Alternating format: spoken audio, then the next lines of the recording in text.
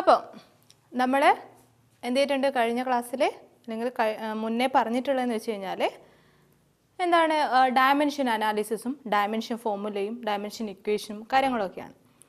അതൊക്കെ ഇമ്പോർട്ടൻ്റ് ആണ്. ഈ ചാപ്റ്ററിൽ ഏറ്റവും ഇമ്പോർട്ടൻ്റ് ആയിട്ട് വരുന്ന ഒരു പാർട്ടാണ് എന്ത് ഡയമെൻഷൻ എന്ന് പറയുന്നത്.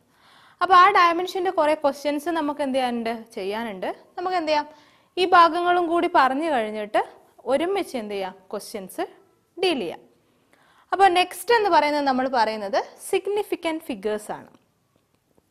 എന്താണ് സിഗ്നിഫിക്കൻറ്റ് ഫിഗേഴ്സ് എന്ന് പറഞ്ഞാൽ?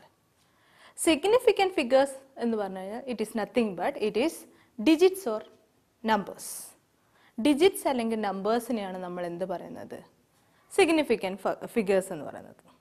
അതായത് it is the digits or numbers to required to report A result of A measurement. നമ്മളൊരു മെഷർമെൻറ്റ് എടുത്തു കഴിഞ്ഞാൽ ഒരു എക്സ്പെരിമെൻറ്റോ എന്ത് ചെയ്താൽ എന്തെങ്കിലും ഒരു ലെങ്ത് അളന്നാലും മതി. ഒരു എന്ത് ചെയ്യുന്നു, ഒരു ചെറിയൊരു റോഡ് എടുക്കുന്നു, ഒരു കോപ്പർ റോഡ് എടുക്കുന്നു. ആ കോപ്പർ റോഡിൻ്റെ ലെങ്ത് എന്ന് പറയുന്നത് 4.56 ആണെന്ന് വിചാരിച്ചു. അപ്പോൾ ഇങ്ങനെ 56 ആണെങ്കിൽ ഇത്രയും സെൻറ്റിമീറ്റർ ആണെന്ന് വിചാരിച്ചു. യൂണിറ്റ് കൂടി എഴുതിയിട്ടുണ്ട് 4.56. ഇതാണ് എന്തെന്ന് സിഗ്നിഫിക്കൻറ്റ് ഫിഗേഴ്സ് എന്ന് പറയുന്നത്. അതായത് ഒരു മെഷർമെൻറ്റ് എടുത്തു കഴിഞ്ഞാൽ ആ മെഷർമെൻറ്റിൽ എന്താണ് നമ്പേഴ്സ് അല്ലെങ്കിൽ ഡിജിറ്റ്സ് ഉണ്ടാവും അല്ലേ, അതിനെയാണ് നമ്മൾ എന്ത് പറയുന്നത് സിഗ്നിഫിക്കൻറ്റ് ഫിഗേഴ്സ് എന്ന് പറയുന്നത്. ഈ സിഗ്നിഫിക്കൻറ്റ് ഫിഗേഴ്സിൽ കണ്ടെയ്ൻ ചെയ്തിട്ടുള്ളത് അല്ലെങ്കിൽ എന്താണ് സംഭവം എന്ന് പറഞ്ഞു കഴിഞ്ഞാൽ, അതായത് ഈ 4 എന്ന് പറയുന്നത് എന്താണ്, ഇറ്റ്സ് റിലയബിൾ എന്ന് പറഞ്ഞാൽ സെർട്ടൈൻ ആണ്. ഇത് കറക്റ്റാണ്, ഇതിൽ യാതൊരു മാറ്റവും വരാൻ പോകുന്നില്ല. ഇതൊരു ഞാൻ സ്കെയിൽ വെച്ചാണ് അളന്നെന്ന് വിചാരിച്ചോ. അപ്പോൾ ആ സ്കെയിൽ വെച്ച് നമ്മൾ മെഷർ ചെയ്ത് കഴിഞ്ഞാൽ ഈ ഒരു എന്താണ് മെഷർമെൻ്റ് എന്ന് പറയുന്നത് ഇറ്റ്സ് സെർട്ടൈൻ, അത് മാറില്ല. ദെൻ സെക്കൻഡ് വൺ ഇതും എന്ത് ചെയ്യില്ല, മാറില്ല. ഇൻ കേസ് ഇതിനേക്കാൾ അതായത് റെസൊല്യൂഷൻ കൂടുതലുള്ള ഞാനൊരു മെഷർമെൻറ്റ്, അതായത് സ്കെയിലിനേക്കാൾ റെസൊല്യൂഷൻ കൂടുതലുള്ള ഒരു ലെങ്ത് എന്താണ് മെഷർ ചെയ്യുന്ന ഒരു ഇൻസ്ട്രുമെൻ്റ് എടുക്കുകയാണ്. ആ ഇൻസ്ട്രുമെൻ്റ് എടുത്തു കഴിഞ്ഞാൽ ഈ 6 എന്ന് പറയുന്നതിൽ മാറ്റം വരാം. അപ്പോൾ significant figures consist of the certain digits or reliable digits plus an uncertain number or uncertain digit. ഒരു അൺസർട്ടൈൻ നമ്പറും അല്ലെങ്കിൽ ഡിജിറ്റും ബാക്കി എന്താണ് സെർട്ടൈൻ ഡിജിറ്റ്സും അടങ്ങുന്നതാണ് എന്തെന്ന് സിഗ്നിഫിക്കൻറ്റ് ഫിഗേഴ്സ് എന്ന് പറയുന്നത്. അപ്പോൾ ഈ ഫിഗേഴ്സ് കൂടുന്നതിനനുസരിച്ചിട്ട് എന്ത് ചെയ്യും, ഇതിപ്പോൾ ഒരു റോഡ്, അതായത് ഞാനൊരു കോപ്പർ റോഡാണ് എടുത്തിട്ടുള്ളത്. ആ റോഡിൻ്റെ എന്താണ് ലെങ്ത് എന്ന് പറയുന്നത് 4.56 ആണ്. ഇനി ഞാൻ വേറൊരു മെഷർമെൻ്റ് എടുത്തപ്പോൾ 4.563 എന്ന് കിട്ടി അല്ലേ. എന്താണ് 4.563 അല്ലേ എന്ന് പറഞ്ഞു കഴിഞ്ഞാൽ എന്താ ഉദ്ദേശിക്കുന്നത്, എന്താണ് കുറച്ചുകൂടിയും എന്താണ് ആക്യുറേറ്റ് ആണ് അല്ലേ എന്ന് പറഞ്ഞു കഴിഞ്ഞാൽ ഈ സിഗ്നിഫിക്കൻറ്റ് ഫിഗേഴ്സ് അല്ലെങ്കിൽ number of significant figures increases, the accuracy of the measurement is also increases അല്ലേ. ഇതിൻ്റെ ആക്യുറസി എന്ത് ചെയ്യും, മെഷർ ചെയ്യും. അപ്പോൾ ഇവിടെ കണ്ടോളെ, ഇവിടെ ഇത് സെർട്ടൈൻ ആയിരുന്നു, ഇതും സെർട്ടൈൻ ആയിരുന്നു, ഇത് അൺസെർട്ടൈൻ ആയിരുന്നു അല്ലേ. ഇത് ഇൻ കേസ് മാറാം എന്നുള്ളത്. ദെൻ എന്നാൽ ഇവിടെ ഇത് സെർട്ടൈൻ ആണ്, ദെൻ ഇതും സെർട്ടൈൻ ആണ്, സെർട്ടൈൻ പ്ലസ് എൻ അൺസെർട്ടൈൻ അല്ലേ. സെർട്ടൈൻ്റെ കൂടെ അൺസെർട്ടൈൻ കൂട്ടുമ്പോഴാണ് സിഗ്നിഫിക്കൻറ്റ് ഫിഗേഴ്സ് എന്ന് പറയുന്നത്. അപ്പോൾ സിഗ്നിഫിക്കൻറ്റ് ഫിഗേഴ്സിൻ്റെ നമ്പർ കൂടുമ്പോൾ അല്ലെങ്കിൽ എണ്ണം കൂടുമ്പോൾ എന്താണ് അതിൻ്റെ ആക്യുറസി കൂടുകയാണ് ചെയ്യുക. ഇനി സിഗ്നിഫിക്കൻറ്റ് ഫിഗേഴ്സ് ഏതൊക്കെയാണ് സിഗ്നിഫിക്കൻറ്റ് ഫിഗേഴ്സ് ആവുന്നത് അല്ലെങ്കിൽ എന്തൊക്കെയാണ് അതിൻ്റെ റൂൾസ് എന്നുള്ളത് പഠിക്കാനുണ്ട്. പഠിക്കാൻ തന്നെ റൂൾസ് നിങ്ങൾ പഠിക്കുകയൊന്നും വേണ്ട, ജസ്റ്റ് അതെന്ത് ചെയ്യണം നിങ്ങളെ മനസ്സിലുണ്ടായിരിക്കണം. അപ്പോൾ അതിൻ്റെ റൂൾസ് നമുക്കൊന്ന് നോക്കാം. റൂൾസ് ഫോർ സിഗ്നിഫിക്കൻറ്റ് ഫിഗേഴ്സ് ആണ് നമ്മൾ പറയാൻ പോകുന്നത്. ഓക്കെ, ഏതൊക്കെയാണ് ആ റൂൾസ്? ഞാൻ എന്ത് ചെയ്തിട്ടുണ്ട്, റൂൾസ് ഒക്കെ ഇവിടെ എഴുതി വെച്ചിട്ടുണ്ട്. ദെൻ എങ്ങനെയാണെന്നുള്ള കാര്യം ഞാൻ പറഞ്ഞുതരാം. അപ്പോൾ ഫസ്റ്റ് റൂൾ എന്ന് പറയുന്നത് all non zero digits are significant. All non zero digits are significant എന്ന് പറഞ്ഞു കഴിഞ്ഞാൽ ഒരു എക്സാമ്പിൾ എടുക്കാം നമുക്ക്. സാധാരണ എങ്ങനെ ഒരു നമ്പർ കിട്ടുന്നത് അല്ലേ, ഈ നമ്പേഴ്സിൽ എല്ലാം നോൺ സീറോ ഡിജിറ്റ്സ് ആണ്. Then all are significant. അപ്പോൾ എത്രയാ സിഗ്നിഫിക്കൻറ്റ് എന്ന് ചോദിച്ചു കഴിഞ്ഞാൽ നമുക്ക് എന്ത് എഴുതാം, ഇതിൻ്റെ സിഗ്നിഫിക്കൻറ്റ് എന്ന് പറയുന്നത് സിഗ്നിഫിക്കൻറ്റ് ഫിഗർ എന്ന് പറയുന്നത് 4 ആണെന്ന് പറയാം. Then next all zeros between non zero digits are significant. അതായത് എന്താ പറയുന്നത്, നോൺ സീറോ ഡിജിറ്റ്സിൻ്റെ ഉള്ളിൽ വരുന്ന സീറോസ് ഒക്കെ എന്താണ് സിഗ്നിഫിക്കൻ്റ് ആണ്. അതായത് ഇങ്ങനെ വരാം. എക്സാമ്പിൾ, ഈ കേസ് എടുക്കുമ്പോൾ എന്താണ്, ഈ രണ്ട് നോൺ സീറോ ഡിജിറ്റ്സിന്റെ ഇടയിലാണ് ഈ സീറോസ് അല്ലേ? അപ്പൊ നമുക്ക് എന്ത് പറയാം, നമ്പർ ഓഫ് സിഗ്നിഫിക്കൻറ്റ് ഫിഗേഴ്സ് എന്ന് പറയുന്നത് എത്രയാണ് വരിക? 4 തന്നെയാണ് വരിക. ദെൻ ഈ ഒരു കേസ് വരുമ്പോഴും ഈ കേസൊക്കെ വരുമ്പോൾ എന്ത് വരും? അതായത് രണ്ട് നോൺ സീറോ ഡിജിറ്റ്സിനുള്ളിൽ എന്ത് വരിക? 0 വരുന്നതാണെങ്കിൽ അതെന്തായിരിക്കും? സിഗ്നിഫിക്കൻ്റ് ആയിരിക്കും. എന്തൊക്കെയാ പറഞ്ഞിട്ടുള്ളത്? എല്ലാ നോൺ സീറോ നമ്പേഴ്സും എന്താണ്? സിഗ്നിഫിക്കൻ്റ് ആണ്. പിന്നെന്താണ്? സീറോസ്, എവിടെയൊക്കെ സീറോസ് എന്താവുന്നില്ല? സിഗ്നിഫിക്കൻ്റ് ആവുന്നില്ല. അപ്പോൾ എന്താ പറയുന്നത്? ഈ ഒരു കേസിൽ എന്താണ്? സീറോ സിഗ്നിഫിക്കൻ്റ് ആണ്. ഏതൊരു കേസിൽ? അതായത് നോൺ സീറോ ഡിജിറ്റ്സിന് ഉള്ളിൽ വരുന്ന സീറോസ് ഒക്കെ എന്താണ്? സിഗ്നിഫിക്കൻ്റ് ആണ്. ദെൻ മൂന്നാമത്തെ കേസ് പറയുന്നത് all zeros after the decimal point but before the non zero digits are not significant. ആ നോട്ട് എന്നുള്ളത് ഞാൻ എന്ത് ചെയ്യാം? ഒന്ന് മാറ്റി എഴുതാം. ഈ നോട്ട് എന്നുള്ളത് എന്ത് ചെയ്യണം? നിങ്ങൾ പ്രത്യേകം പഠിക്കണം. കാരണം ഏതൊക്കെയാണ് സിഗ്നിഫിക്കൻ്റ് അല്ലാത്തതെന്ന് പഠിച്ചു വെക്കണം. ചില കേസിൽ മാത്രമേ സീറോസ് എന്താവുന്നുള്ളൂ? സിഗ്നിഫിക്കൻ്റ് ആവുന്നുള്ളൂ. അപ്പൊ ഏതിലാണെന്ന് നോക്കിക്കോ. All zeros after the decimal point but before the non zero digits are not significant. അപ്പോ എന്താ പറയുന്നത്? ആഫ്റ്റർ ദ ഡെസിമൽ പോയിന്റ് അല്ലെ, ഡെസിമൽ പോയിന്റിന് ശേഷം വരുന്ന സീറോസും before the non zero numbers അല്ലെ, നോൺ സീറോ ഡിജിറ്റ്സ്, ഈ സീറോസ് എന്തല്ല എന്നാ പറയുന്നത്?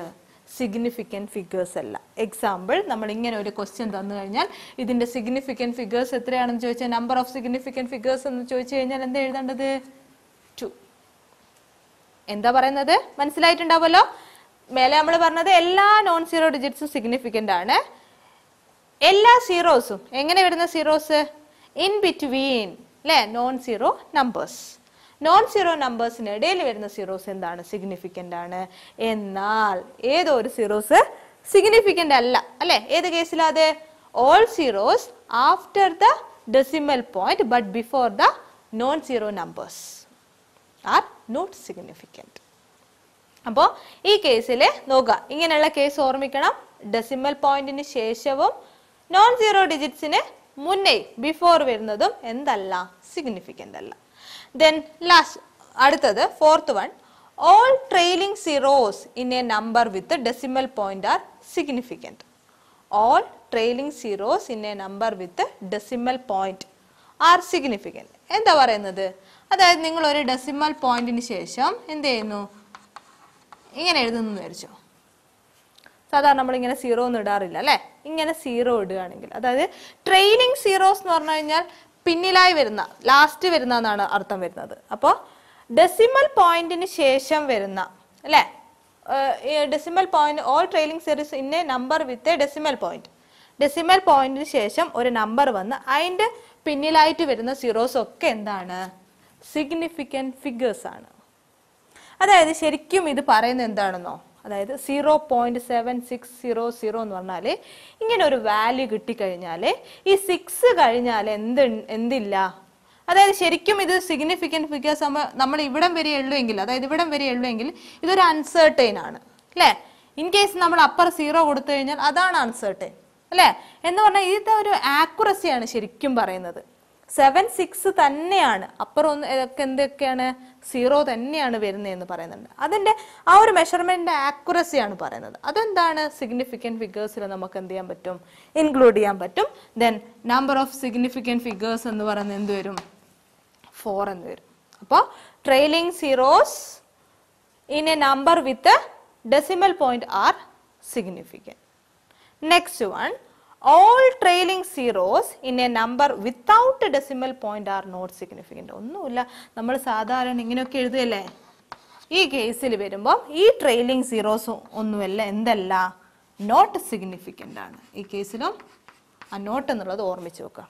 അപ്പോൾ ഏതൊക്കെ കേസിലാണ് സിഗ്നിഫിക്കൻ്റ് അല്ലാത്തത്? അതായത് ഡെസിമൽ പോയിന്റിന് ശേഷവും നോൺ സീറോ നമ്പേഴ്സിന് മുന്നിലും സീറോസ് വരികയാണെങ്കിൽ അത് നോട്ട് സിഗ്നിഫിക്കൻ്റ് ആണ്.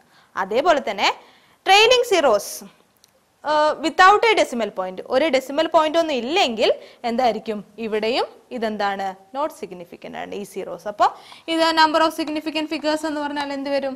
2 എന്ന് വരും. If there is A decimal point at the end of the whole number, the trailing zeros are significant. ഒന്നുമില്ല, ഇതേ സാധനം സിഗ്നിഫിക്കൻ്റ് ആണെന്ന് പറയാം. എന്ത് ചെയ്യണം? അവിടെ ഒരു ഡെസിമൽ പോയിന്റ് ഇട്ട് കഴിഞ്ഞാൽ മതി. ഇതേ നമ്പറിനെ ഒരു ഡെസിമൽ പോയിന്റ് ഇട്ട് കൊടുത്തു കഴിഞ്ഞാൽ നമ്പർ ഓഫ് സിഗ്നിഫിക്കൻ്റ് എന്തായി മാറും? 4 ആയി മാറും. അപ്പോൾ ഡെസിമൽ പോയിന്റ് ഉണ്ടെങ്കിൽ സിഗ്നിഫിക്കൻറ്റ് ഫിഗേഴ്സ് മാറും. ഡെസിമൽ പോയിന്റ് ഇല്ലെങ്കിൽ ആ സീറോസിനെ നിങ്ങൾക്ക് എന്ത് ചെയ്യാം? അവോയ്ഡ് ചെയ്യാം.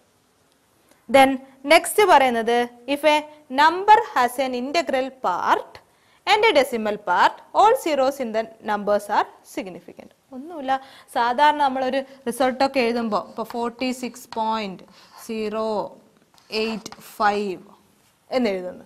ഇങ്ങനെ ഒരു ഇൻ്റഗ്രൽ പാർട്ടും ഒരു ഡെസിമൽ പാർട്ടും ഉണ്ടെങ്കിൽ എല്ലാ നമ്പേഴ്സും എന്താണെന്നാണ് പറയുന്നത്? സിഗ്നിഫിക്കൻറ്റ് ഫിഗേഴ്സ് ആണ്. ഇത് നമുക്ക് എങ്ങനെ എഴുതി കൊടുക്കാം? എത്ര വരിക? 1 2 3 4 5 അല്ലേ? അപ്പോൾ 5 സിഗ്നിഫിക്കൻറ്റ് ഫിഗേഴ്സ് ആണുള്ളതെന്ന് പറയും. അപ്പം ഇതിൻ്റെ റൂൾസ് നിങ്ങൾ എന്ത് ചെയ്യണ്ട? ബൈഹാർട്ട് ചെയ്യൊന്നും വേണ്ട, അല്ലെങ്കിൽ എന്ത് ചെയ്യണ്ട? പഠിച്ച് വെച്ച് ഇങ്ങനെ പാടി പഠിക്കേണ്ട ആവശ്യമൊന്നുമില്ല. ജസ്റ്റ് അത് വായിക്കുക, മനസ്സിലാക്കുക, എന്നിട്ട് എന്ത് ചെയ്യുക? ക്വസ്റ്റ്യനിലേക്ക് അപ്ലൈ ചെയ്യാണ് വേണ്ടത്. നിങ്ങളോട് ക്വസ്റ്റ്യൻ ചോദിക്കുക എന്താണ്? ഒരു നമ്പർ തന്നിട്ട് നിങ്ങളോട് ചോദിക്കും, അതായത് ഇപ്പം 0.00762 അല്ലെ 763 അല്ലേ?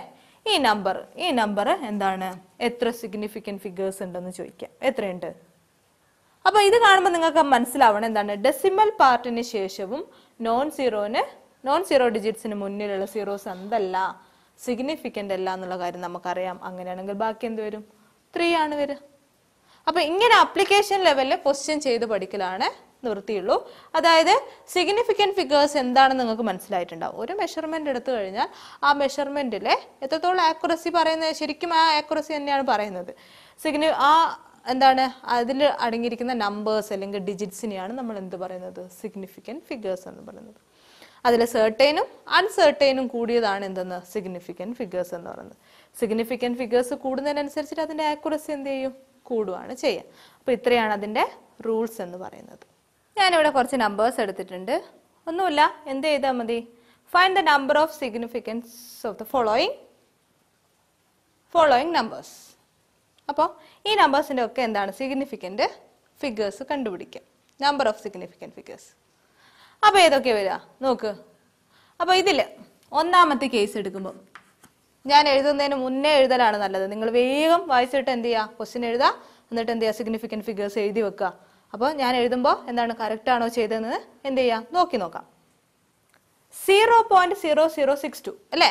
അപ്പം നമുക്കറിയാം ഡെസിമൽ പോയിന്റിന് ശേഷവും നോൺ സീറോന് മുന്നിലും അല്ലേ? അങ്ങനെയാണെങ്കിൽ ആ സീറോസ് എന്തല്ല? സിഗ്നിഫിക്കൻറ്റ് ഫിഗേഴ്സ് അല്ല. അപ്പോൾ total number of significant figures എത്രയേ വരുള്ളൂ? 2 അല്ലേ? ഈ കേസിലോ ഇവിടെ പോയിന്റ് ഉണ്ട് 8.015. ഇതെന്താ? ഇതിനൊരു ഇന്റഗ്രൽ പാർട്ടും ഉണ്ട്, പിന്നെന്താണ്? ഡെസിമൽ പാർട്ടും ഉണ്ട്. ദെൻ അങ്ങനെയാണെങ്കിൽ എന്തായിരിക്കും? All numbers are significant figures അല്ലേ? 4 ആണ് വരിക. ദെൻ നെക്സ്റ്റ് നോക്ക്, 4.15 × 10⁻20 എന്ന് പറഞ്ഞു കഴിഞ്ഞാൽ എന്താണ്? ഇതിനെ ഇൻറ്റു ചെയ്ത് കഴിഞ്ഞാൽ അല്ലേ എന്താ ചെയ്യുക? ഈ പ്ലേസ് എന്ത് ചെയ്യും? 20 അല്ലേ? അതായത് ഡെസിമൽ പ്ലേസ് 10⁻20 എന്ന് പറഞ്ഞാൽ അത്രയും പ്ലേസിലേക്ക് അങ്ങ് മാറുകയാണ് ചെയ്യുക. എന്ന് പറഞ്ഞു കഴിഞ്ഞാൽ എല്ലാം എന്തായിരിക്കും? ആ പോയിന്റ് ഇല്ലായിരിക്കും അല്ലേ? ഈ പോയിന്റ് എന്ത് ചെയ്യില്ല? ലാസ്റ്റ് ഉണ്ടാവുകയല്ല. അപ്പം അതെന്താണ്? ട്രെയിലിംഗ് സീറോസ് ആണ്. ട്രെയിലിംഗ് സീറോസ് ആണെങ്കിൽ ഇങ്ങനെ വരുവാണെങ്കിൽ നിങ്ങൾ എന്ത് ചെയ്യണ്ട? ആ ഇൻറ്റു 10⁻20 എന്നോ ഇൻറ്റു എന്ത് കണ്ടു കഴിഞ്ഞാൽ നിങ്ങൾ എഴുതണ്ട. നിങ്ങൾ ഈ ഒരു പാർട്ട് മാത്രം നോക്കിയാൽ മതി. ഈ ഒരു പാർട്ടിൽ എത്രയാണ് സിഗ്നിഫിക്കൻറ്റ് ഫിഗേഴ്സ് ഉണ്ടാവുക? 1 2 3 അല്ലേ? അപ്പോൾ നമ്പർ ഓഫ് സിഗ്നിഫിക്കൻറ്റ് ഫിഗേഴ്സ് എന്ന് പറയുന്നത് 3 ആണ്. ദെൻ ഇതിൻ്റെ കേസിലോ അത് ശരിക്കും ആക്യുറസിയാണ് കാണിക്കുന്നത്. ആ ഒരു ലെങ്ത് മെഷർ ചെയ്തപ്പോൾ അത് 6 മീറ്റർ തന്നെയാണ്. അതായത് ആദ്യത്തെ പ്ലേസിലും രണ്ടാമത്തെ പ്ലേസിലും മൂന്നാമത്തെ പ്ലേസിലും 0 തന്നെയാണെന്നാണ് പറയുന്നത്. ഒരു ആക്യുറസിയാണ് കാണിക്കുന്നത്. എന്ന് പറഞ്ഞാൽ നമുക്കറിയാം എന്ത് വർദ്ധിച്ചിട്ടുണ്ട് നമ്മൾ അല്ലേ? ട്രെയിലിംഗ് സീറോസ് വരുമ്പോൾ എന്തായിരിക്കും? അല്ലെങ്കിൽ ഇതൊരു ഇൻ്റഗ്രൽ പാർട്ടും എന്താണ്? ഡെസിമൽ പാർട്ടുമാണ്. അപ്പം ടോട്ടലായിട്ട് കൂട്ടാൻ പറ്റും. ദെൻ എന്താണ് ഇത് വരിക? 4 ആണ് വരിക. ദെൻ ഈ ഒരു കേസ് ഞാൻ പറഞ്ഞതാണ്, ഇങ്ങനെ വന്നു കഴിഞ്ഞാൽ നിങ്ങളൊന്നും ഓർമ്മിക്കേണ്ട, ഈ ഒരു സാധനം നിങ്ങളെ എന്ത് ചെയ്യില്ല, ഇതിനെ എഫക്റ്റ് ചെയ്യേയില്ല. അതെല്ലാം ട്രെയിലിംഗ് സീറോസ് ആയിട്ടാണ് വരിക, അല്ലെങ്കിൽ മുന്നിലുള്ള സീറോസ് ആയിട്ടാണ് വരിക. അതുകൊണ്ട് എന്ത് ചെയ്യുക, മൈനസ് ആകുമ്പോൾ മുന്നിലുള്ള സീറോസ് ആയിട്ടാണ് വരിക. അത് നമുക്കറിയാം. ഡെസിമൽ പോയിന്റിന് ശേഷവും അല്ലേ, പിന്നെന്താണ് ആ നോൺ സീറോ നമ്പേഴ്സിന് മുന്നിലാകുമ്പോൾ അത് നോട്ട് സിഗ്നിഫിക്കൻ്റ് ആണെന്ന് അറിയാം. ദെൻ അപ്പോൾ ഇത് മാത്രം നോക്കിയാൽ മതി, എന്ത് വരും, നമ്പർ ഓഫ് സിഗ്നിഫിക്കൻ്റ് എന്ന് പറയുന്നത് 3 ആണ്. ഇങ്ങനെ കുറേ നമ്പേഴ്സ് എഴുതി നോക്കുക, എന്നിട്ട് എന്ത് ചെയ്യുക, സിഗ്നിഫിക്കൻറ്റ് ഫിഗേഴ്സ് കണ്ടുപിടിച്ച് നോക്കുക. ഇങ്ങനത്തെ ക്വസ്റ്റ്യൻസ് ചെയ്ത് എന്ത് ചെയ്യുക, ആ റൂൾസ് എന്ത് ചെയ്യുക, തറുവാക്കി മാറ്റുക.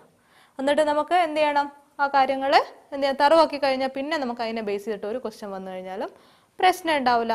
സിഗ്നിഫിക്കൻറ്റ് ഫിഗേഴ്സിൽ തന്നെ നമുക്ക് എന്ത് ചെയ്യാം, കുറേ നമ്പേഴ്സ് ഡിജിറ്റ്സ് തന്നു കഴിഞ്ഞാൽ അത് നമ്മൾ ആഡ് ചെയ്യുമ്പോൾ അല്ലെങ്കിൽ അരിത്തമാറ്റിക് ഓപ്പറേഷൻസ് അതിലേക്ക് അപ്ലൈ ചെയ്യുമ്പോൾ അതിൻ്റെ റൂൾ എന്ന് പറയുന്നത്, നിങ്ങളെടുത്ത സിഗ്നിഫിക്കൻസിൽ ഏറ്റവും ലീസ്റ്റ് സിഗ്നിഫിക്കൻ്റ് ആണ് അതിൻ്റെ റിസൾട്ട് വരിക. ഒന്നുമില്ല, എന്താണ് 1.42, നെക്സ്റ്റ് വരുന്നത് 1.465, ഇങ്ങനെ 2 നമ്പേഴ്സ് എടുക്കുന്നു.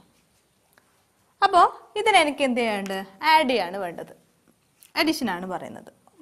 ഇതിൻ്റെ അരിത്തമാറ്റിക്കൽ ഓപ്പറേഷൻ ഏതെടുത്താലും സാരമില്ല, എന്ത് ചെയ്യാം, ഞങ്ങൾക്ക് സബ്ട്രാക്ഷൻ ചെയ്യാം, മൾട്ടിപ്ലിക്കേഷൻ ചെയ്യാം, ഡിവിഷൻ ചെയ്യാം, ഏത് അരിത്തമാറ്റിക് ഓപ്പറേഷൻ എടുത്തു കഴിഞ്ഞാലും നമ്മൾ എന്ത് ചെയ്യുന്നു, ഇതിനെ ആഡ് ചെയ്യാനാണ് പറഞ്ഞിട്ടുള്ളത്.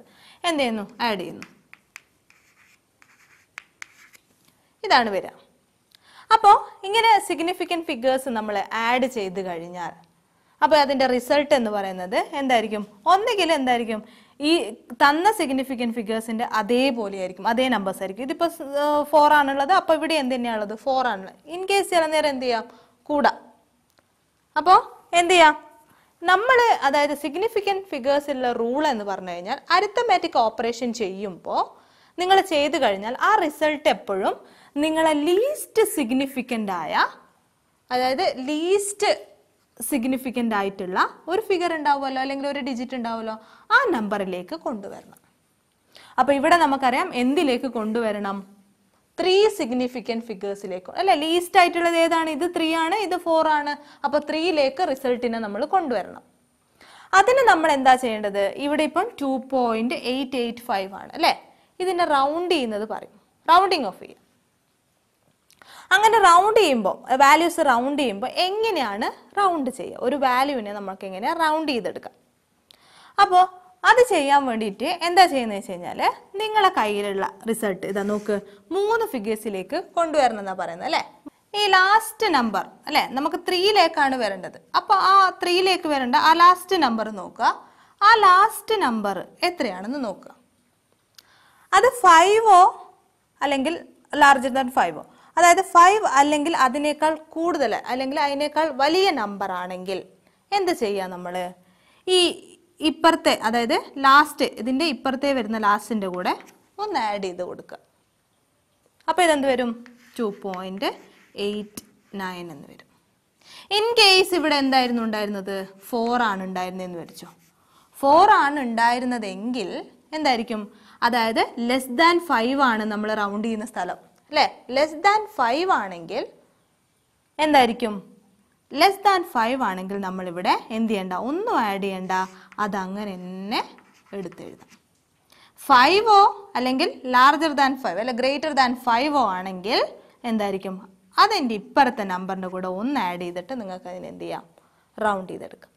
അപ്പോൾ എന്താ ചെയ്യേണ്ടത്, നമ്മളൊരു അഡിഷൻ അല്ലെങ്കിൽ ഏതെങ്കിലും ഒരു അരിത്തമാറ്റിക് ഓപ്പറേഷൻ നമ്മൾ ചെയ്തു കഴിഞ്ഞാൽ ആ ഓപ്പറേഷനിലെ ഏറ്റവും ലീസ്റ്റ് സിഗ്നിഫിക്കൻ്റ് ഏതാണോ അതിലേക്ക് നമ്മൾ റിസൾട്ടിനെ കൊണ്ടുവരണം എന്നാണ് സിഗ്നിഫിക്കൻറ്റ് ഫിഗേഴ്സിലെ റൂൾ എന്ന് പറയുന്നത്. ദെൻ അതിനെ എന്ത് ചെയ്യണം, കൊണ്ടുവരുമ്പോൾ നമ്മൾ എന്ത് ചെയ്യേണ്ടി വരും, അതിന് റൗണ്ട് ഓഫ് ചെയ്യേണ്ടി വരും. ആ റൗണ്ട് ഓഫിങ്ങിൻ്റെ റൂളാണ് ഞാൻ പറഞ്ഞിട്ടുള്ളത്. എന്താ പറഞ്ഞിട്ടുള്ളത്, നിങ്ങൾ റൗണ്ട് ഓഫ് ചെയ്യേണ്ട അവിടെയുള്ള നമ്പർ 5ഓ ഗ്രേറ്റർ ദാൻ 5ഓ ആണെങ്കിൽ ഇപ്പുറത്തെ നമ്പറിൻ്റെ കൂടെ അല്ലേ, അതിൻ്റെ ലെഫ്റ്റ് ആയിട്ടുള്ള നമ്പറിൻ്റെ കൂടെ ഒന്ന് ആഡ് ചെയ്തിട്ട് ചെയ്യാം.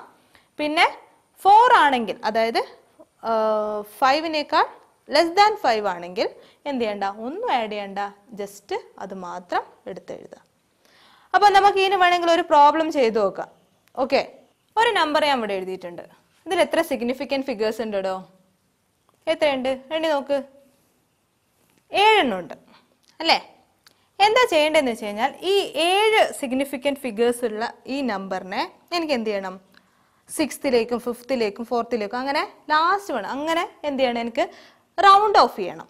അങ്ങനെ റൗണ്ട് ഓഫ് ചെയ്യണമെങ്കിൽ എന്താ ചെയ്യേണ്ടത്? ഞാൻ ആദ്യം ഇതിനെ നമുക്ക് റൗണ്ട് ഓഫ് ചെയ്ത് കൊണ്ടുവരാം അല്ലേ. അതൊരു 3 സിഗ്നിഫിക്കൻറ്റ് ഫിഗേഴ്സിലേക്ക് റൗണ്ട് ഓഫ് ചെയ്ത് കൊണ്ടുവരണം എന്ന് വെച്ചോ.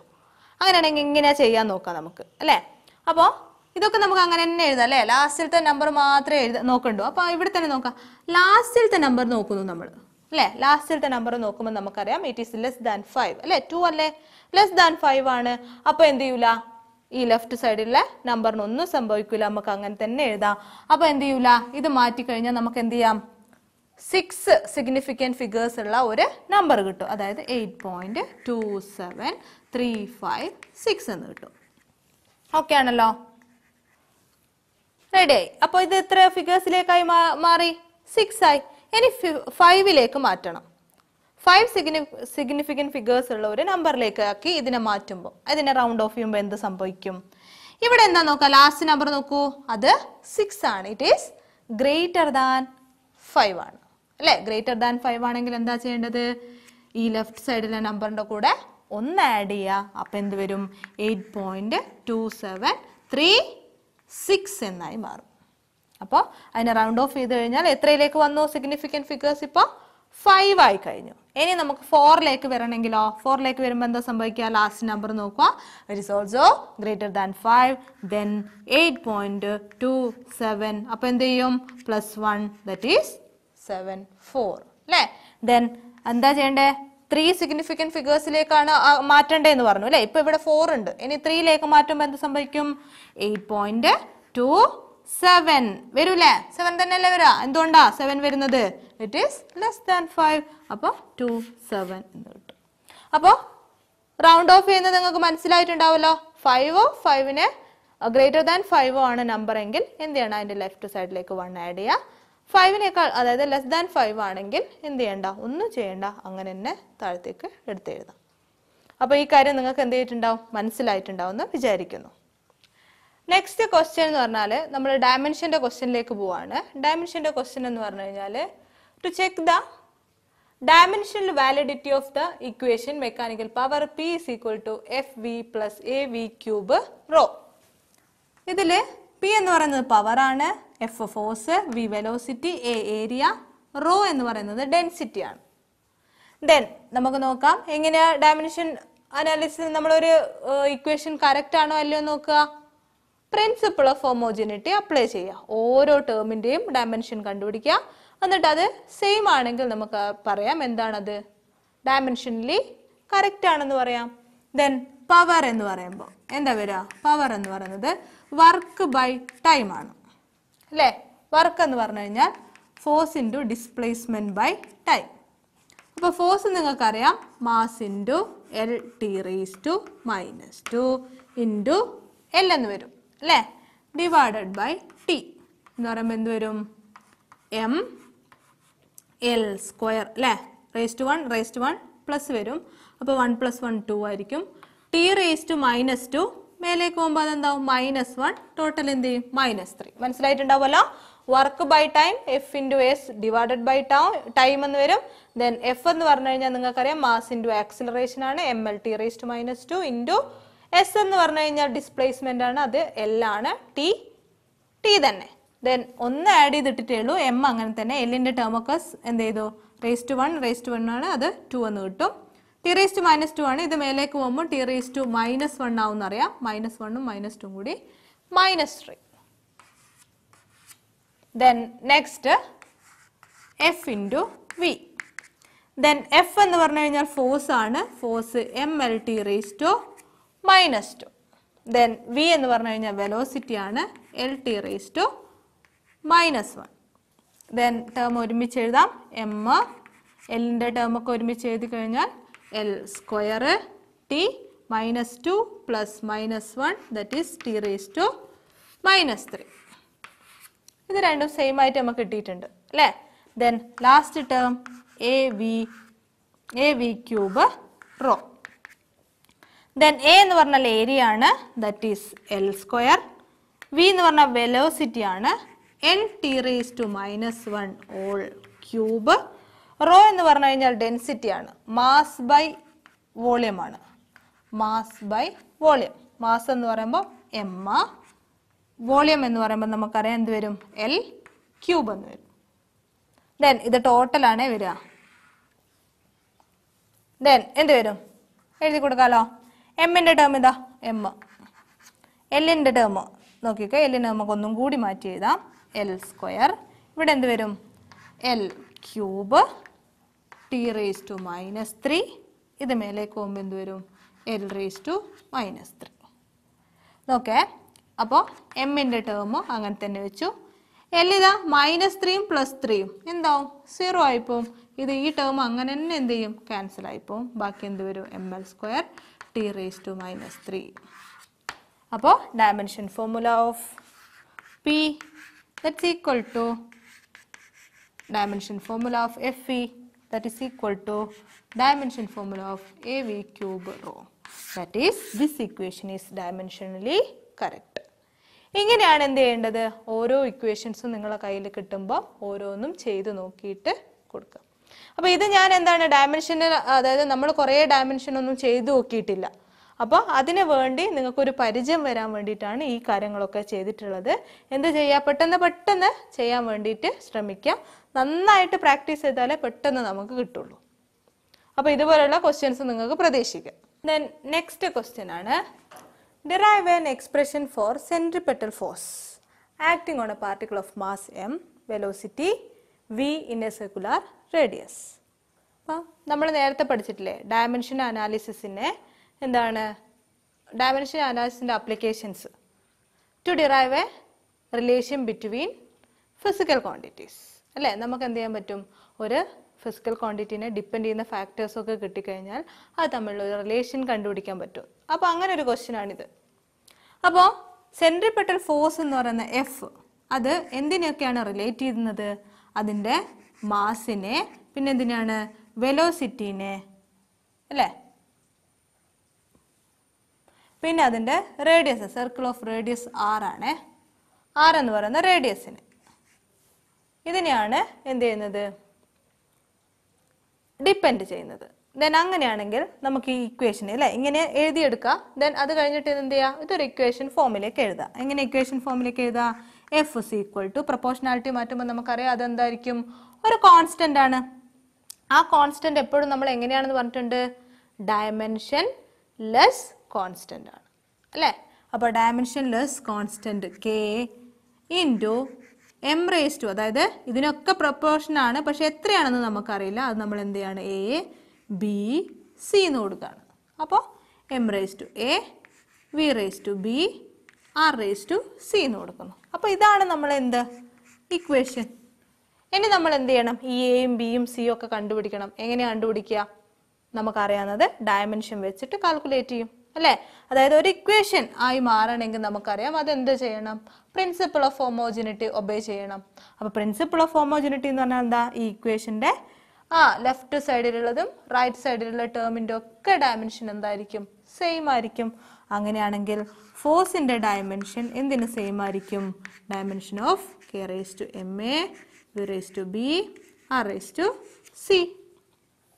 അപ്പോൾ ഫോഴ്സ് എന്ന് പറഞ്ഞാൽ നമുക്ക് ഡയമെൻഷൻ അറിയാം, M L T raise to -2 ആണ്. ദാറ്റ് ഈസ് ഈക്വൽ ടു, കെയുടെ ഡയമെൻഷൻ ഇല്ലയെന്ന് നമ്മൾ പറഞ്ഞു കഴിഞ്ഞതാണ്. എമ്മിൻ്റെ ഡയമെൻഷൻ നമുക്കറിയാം, M raise to A. Velocity എന്ന് പറഞ്ഞാൽ നമുക്കറിയാം, എൽ ടി റേസ് ടു -1 ആണ്, ഓൾ റേസ് ടു ബി എന്ന് കിട്ടും. ആർ എന്ന് പറഞ്ഞാൽ റേഡിയസ് ആണ്, റേഡിയസ് എന്ന് പറഞ്ഞാൽ ലെങ്ത് ആണ്, ലെങ്ത് റേസ് ടു സി എന്ന് കിട്ടും.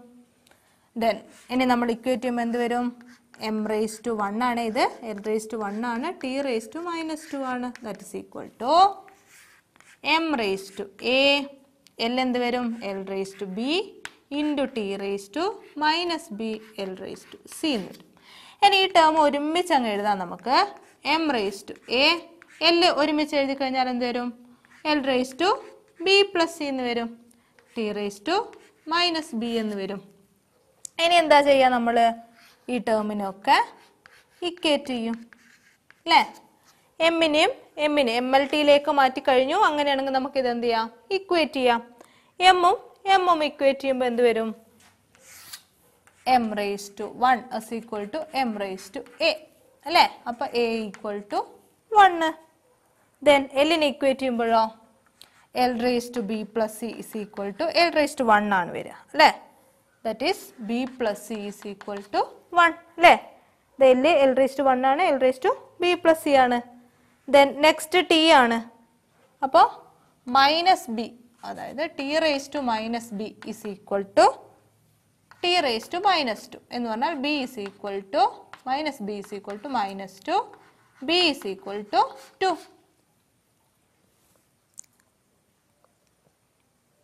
B is equal to 2.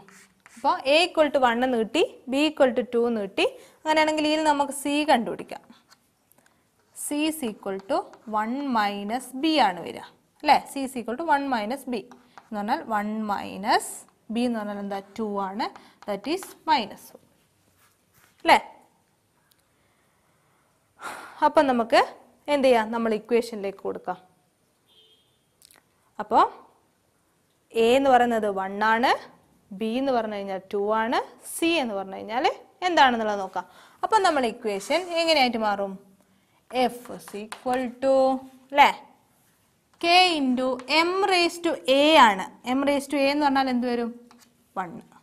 V raised to B ആണ്. B എന്ന് പറഞ്ഞാൽ എന്ത് വരും? സ്ക്വയർ ആണ്. Then R raised to C ആണ്. C എന്ന് പറഞ്ഞാൽ എന്താണ്?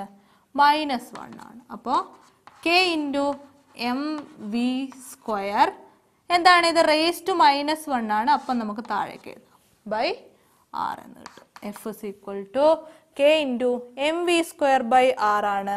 ഇവിടെ K എന്ന് പറഞ്ഞു കഴിഞ്ഞാൽ അതിന് എന്താണ്? അതിൻ്റെ വാല്യൂ 1 ആണ്. Then force is equal to MV square by R ആണ് സെൻട്രിപെറ്റൽ ഫോഴ്സ് എന്ന് പറയുന്നത്. അപ്പോൾ ഒരു റിലേഷൻ നിങ്ങൾക്ക് ഏതെങ്കിലും ആണ് തരിക, ദെൻ ആ റിലേഷൻ നിങ്ങളോട് ഇങ്ങനെയൊക്കെ പറഞ്ഞു കഴിഞ്ഞാൽ എന്ത് ചെയ്യാം? ഈ മെത്തേഡ് ഉപയോഗിച്ച് നിങ്ങൾക്ക് എന്ത് ചെയ്യാൻ പറ്റും? ആ റിലേഷൻ എഴുതി കൊടുക്കാൻ സാധിക്കും.